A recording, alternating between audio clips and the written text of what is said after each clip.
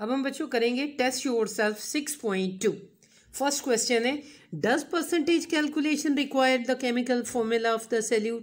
Answer, the percentage calculation does not require the chemical formula of a solute. This is because molar mass is not required in percentage calculations. Second question, why is the formula of solute necessary for calculation of molarity of the solution? Answer, the formula of solute necessary for calculation of molarity of the solution. This is because molar mass is used to convert the mass of a solute into moles of the solute. क्यों ज़रूरत है हमें molarity के formula में molar mass की? Because molar mass is used to convert the mass of a solute into moles.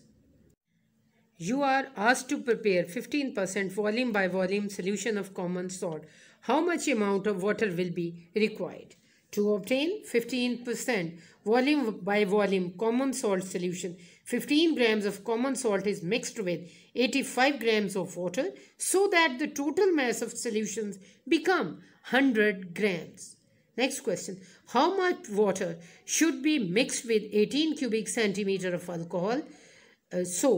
To obtain 18% volume by volume alcohol solution. To obtain 18% volume by volume alcohol solution, 18 cubic centimeter of alcohol is mixed with 82 cubic centimeter of water. So the total volume of the solution becomes equal to 100 cubic centimeter.